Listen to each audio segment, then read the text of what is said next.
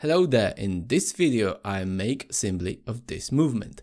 It is a Seagull movement and I will start with the keyless work, and what we have here, it is a Series ST16 movement from Seagull, so ST1690. This is what I could find about the caliber. Unfortunately on the movement there are no marks. And the only source here is AliExpress or eBay, so I can not promise you it is a reliable information source. Anyway, this is the part 2. The part 1 was pretty short, about 10 minutes, where I was doing the disassembly. Here you will see only assembly of the movement, but I will not lie you. This video will be much longer because I want to show you all details and everything what I can, and make this video helpful for those who are hobbyist watchmaker and will face someday a need to service this Seagull movement. I started here with the keyless work, and because we have here a stop second and I need to install it after installing the clutch wheel, and therefore this order. Okay, so let's come back to our movement. A little bit grease, maybe a little bit too much, but I think this one will do. Now the setting lever spring.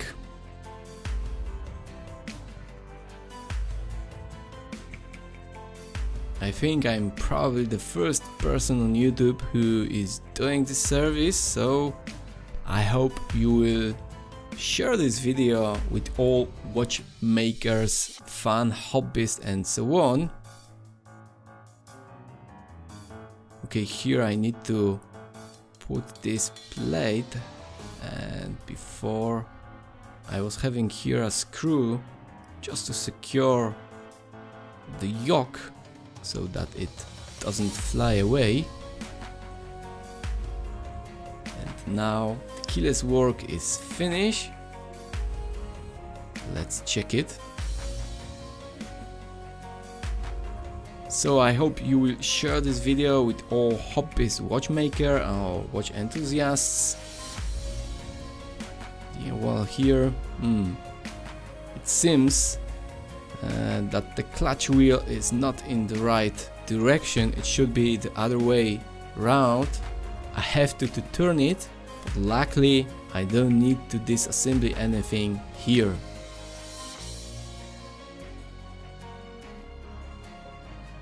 Okay, now should be okay, and now let's check it. Now should work everything like it should be. Yep, now both wheels are engaging. Okay, so I can now go on with the gear trains. And first I'm starting here, of course, with the center wheel. And in a moment comes other wheels. Let's tighten the screws, but before I put the wheels on place, first I need to also oil and put the mainspring barrel. If you are first time on Ticking Watch and you didn't subscribe yet, and if you like this type of content, let's subscribe and be alerted for new content. That's the stop second lever. Actually I was thinking not to put it here, just forget it. I have better experience with this stop second lever in these Chinese watches, but okay. Here I need to also first prepare the top plate of the gear train, because here is also a wheel that winds the main spring. This is one of the intermediate wheels. We have two here that are between the ratchet wheel and the clutch wheel. Okay, now the gears or wheels.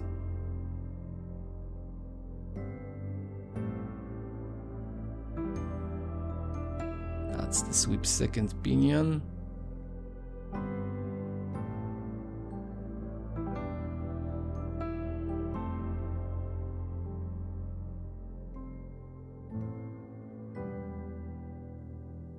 And this is the click spring. I don't know what is the function here, but okay. Wheels are engaging.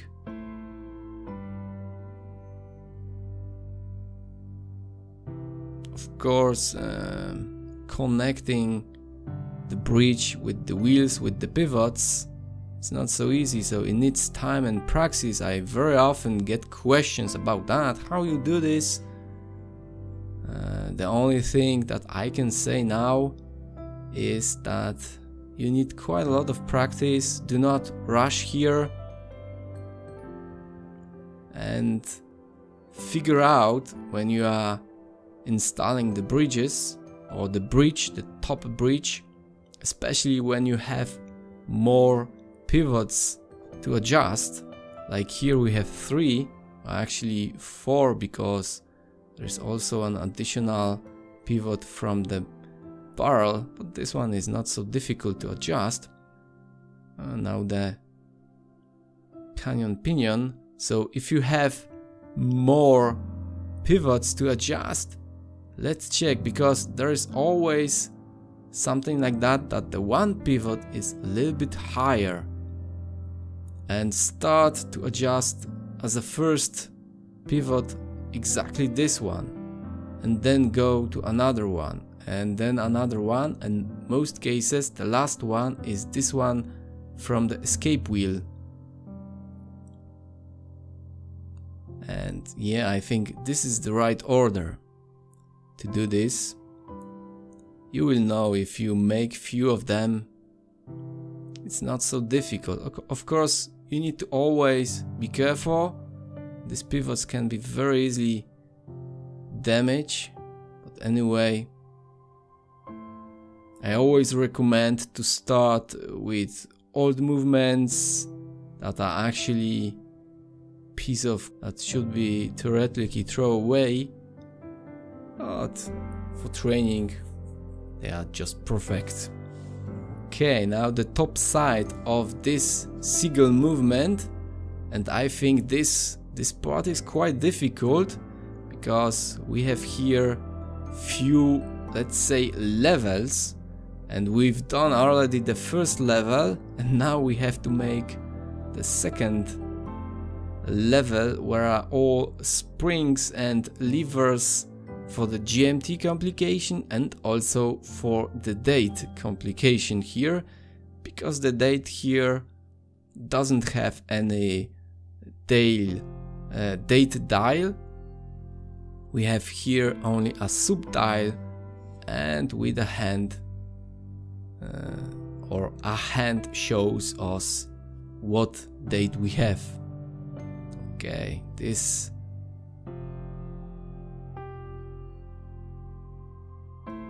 plate is secured, and now all these parts, all these levers, so good that I made the first part, because so I could quite easily check where which lever or spring or wheel goes in which place. And this is the plastic wheel from the date. This one changes the date. And here comes a wheel which is then connected with the hand. And this one, this wheel changes the GMT hour. This is here some lever, and here is the GMT wheel.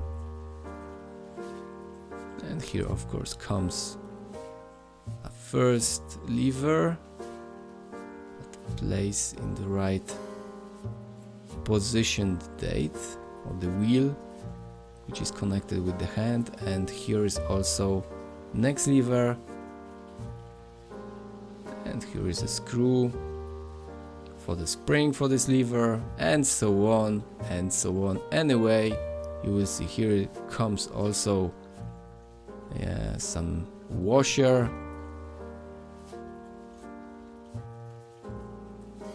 quite a lot of parts here. I think it could be done much better. Here's also some distance plate. It could be done much better without all this, and here's also some screw that holds 2 levers and also 2 springs, and we have 4 of them. Let's screw back the first one. This is the third, or actually the fourth one. Some things I just do off camera because, in my opinion, tighten the screw is not so exciting thing to show you. And well, yeah, here I see that these 2 screws have to be removed before I put another plate. So many plates, lever, springs. Okay, anyway, I have to remove these 2 screws. Okay, second one, and now I can match this plate. And this is also some kind of distance plate. Now I can go back with these 2 screws. Actually, first this one. Here's also another distance plate. So I'm not doing here everything in the right order, because I'm servicing this movement first time in my life. I've done many others, but of course any manufacturer have his own solutions. Of course the basic is the same, like the gear train, like the keyless work, but for example this, I never saw such solutions before. Okay, this lever is for the quick GMT setting, and this lever is for a quick date set, or is rather for changing quick date. Oh, sorry for my English, but anyway, I hope you understand this. So this lever is for the quick date change. Oh, maybe let's say this like that. And now should come this GMT wheel, and of course for these 2 levers for the quick change or quick adjustment we need 2 springs, and this spring also should be in some way connected with the levers, should be fixed, or the levers should be made in a different way. It's some kind of saving a cost, because it's always easier to take some spring that probably is lying somewhere and is a part of another watch. This is the second one.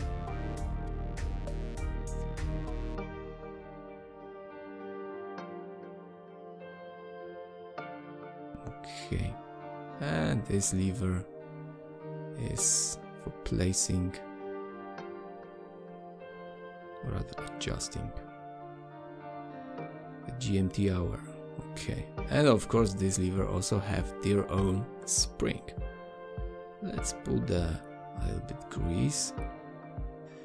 I'm not sure, I'm actually not sure if I need to, because you don't use very often these levers. Anyway, and here we have a 4th spring, and this one also should come here.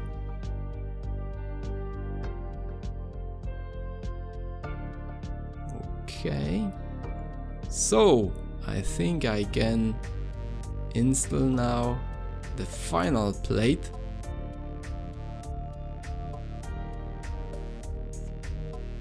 Okay, and this final plate is having 7 screws, 7 tiny screws. Of course I show you only the first one because the other 6 you are screwing back in the same way, of course. Okay, and when we are finished with the top side of the movement, of this Seagull movement, now the pellet fork with its cock. Of course the pellet fork was, before putting it on place, was of course oiled or lubricated. And here, okay. Anyway, in general I have a good impression about this movement, this Seagull movement. It's maybe not done very accurately, very clean, but anyway the parts are quite solid, comparing for example with the DG2813 that I made some time ago.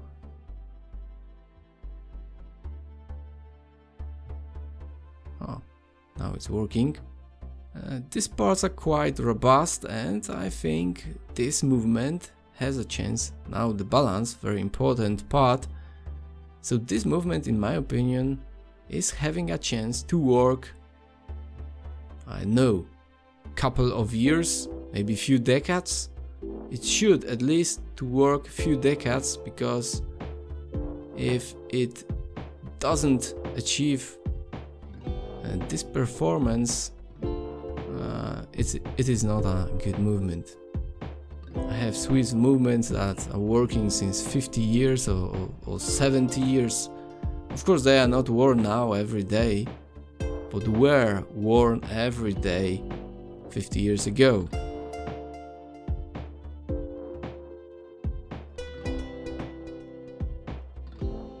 Okay, now the balance jewel, and I think we are almost finished. No, maybe not finished, because we have still few things to do. But the balance, very important part, will be finished in a moment. Yep, the watch is working. Let's give it a little bit wind. And now I need to make the winding mechanism.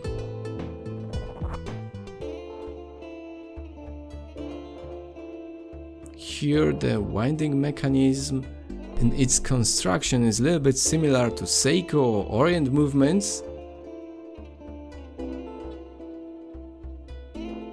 Now this bridge. Under this bearing there is a post which is connected with these 2 levers which are engaged with this wheel, and yeah, and in this way, very efficient way to wind the movement. You need to be careful here not to damage the jewel there. And I don't know if you noticed, but the sweep second pinion, or the pinion from the sweep second, doesn't have a jewel bearing. This is, I think, a weakness. Could be a jewel there.